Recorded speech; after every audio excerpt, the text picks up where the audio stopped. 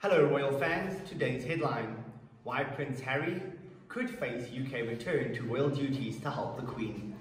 The Queen has proven herself to be a dedicated monarch for nearly the last 7 decades, but in recent weeks she has been required to take some time off for her health.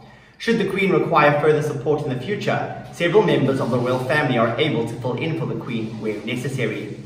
And according to law, Prince Harry could be required to step in should the Queen ever be temporarily indisposed. Harry and Meghan have set up their base in California, where they live in a sprawling mansion with their 2 children, Archie and Lilibet. But while it may seem like Harry has firmly said goodbye to his life as a senior working member of the royal family, he could be required to return to royal duties to help the Queen one day. Why could Prince Harry return to royal duties? As the Queen gets older, there may be time where she has to depend on her royal family members for support. Professor Vernon Bogdanor, an author, political scientist, and expert on the British Constitution, told The Guardian, "Obviously, as the Queen gets older, more duties will be devolved upon other members of the royal family.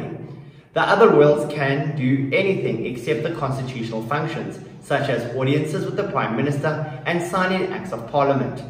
Although the Queen has had some health issues in recent weeks, there has been no word from the palace or any plans to abdicate the throne. But there are safeguards in place to protect the crown should the monarch ever be temporarily indisposed, such as because of illness or being out of the UK. Councillors of state are appointed to carry out most of the sovereign's official duties if necessary. This means the councillors can attend Privy Council meetings and sign many of the monarch's documents if need be.